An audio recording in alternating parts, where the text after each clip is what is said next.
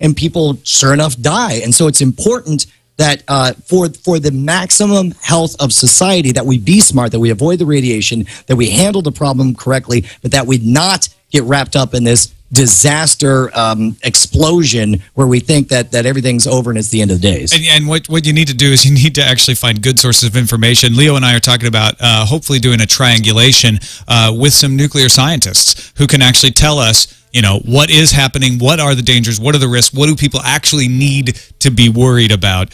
In the meantime, you know, once you start to educate yourself on what, you know, the damages, what the real damages of radiation, what the levels are to be worried about, there are a lot of great resources online right now for finding out what the radiation is, not only in Japan, but elsewhere in the world. A live Geiger counter is at alttokyo.com, updates a graph with data every 60 seconds. There's also a Ustream channel broadcasting the digital display of another Tokyo Geiger counter. That's been crashing. It's getting so many viewer emails. RadiationNetwork.com is a crowdsourced radiation monitoring network of roughly a dozen or so unofficial monitoring sites around the United States. So you got to take that into account. It's very low number, very unofficial, but it's updated every 3 minutes. And you can participate in that by buying, you know, radiation detection equipment and going online. That's not something everyone's going to do, but if you're really into it, that's a great way to learn about stuff. This is the BitTorrenting of radiation research here. When all of a sudden everybody, for example, their GeigerCounters.com is out of stock. They say due to the disaster in Japan,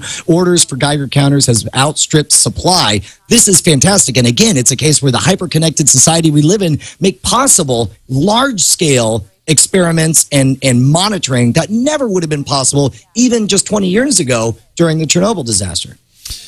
All right, let's move on to some of the first-person accounts here. We got one voicemail to 260-TNT show from Jason telling us a little bit about what's going on in his area. Look, this makes sense, and certainly if they're going to invest a lot of time and effort into doing Windows Phone, it would make sense that it can fill some of the same niche and have very Zune-like features to it. But you got to realize massive success with Apple continuing to make iPods to this very day. Music players are far from dead, and you and I were talking about this earlier, Tom. You saw this as like, well, this isn't just the death of Zune, it's the death of iPods and music players. Yeah, exactly. I mean, I think that Microsoft's doing exactly the right thing, and I actually got a chance to talk to Paul Thurrott on Windows Weekly about this when Leo was out. Zune is a good brand, and even if they change the name, that team can continue to take what they've learned from Zune, but the idea of making a standalone device, I think that ship has sailed. Not that nobody will make them. We'll continue to see iPod Touches, and I think we'll continue to see iPod Shuffle type devices from a wide variety of manufacturers, but that's not the game to be in right now.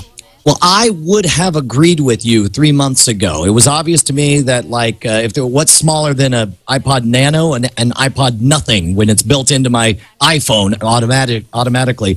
But I worked a high school event, and I was shocked. I did my full Magic show. I must have signed 60 standalone music players. These are all kids who don't have computers. They don't have laptops, and they don't have, their phones. They're not allowed to have phones at a certain age. So instead, they use the iPod Touch as their primary way to contact and interact with people. I get emails from people all over the world about the Scam School show asking for advice or suggesting a trick. All of them at the bottom say, sent for my iPod Touch. I think there's a very robust market for music players, and I think for whatever reason, they undermarketed. How many Zunes did you sign? Well, and that's just it. And obviously, there's a reason that the Zune is dead. How many Creative Labs did you sign? It's a bummer because the Zune HD, by all accounts, was a great device. Yeah. And I loved what Zune was trying to do with a flat fee access to dozens of thousands of songs to explore music that you would never otherwise encounter. Which is not going away, by the way.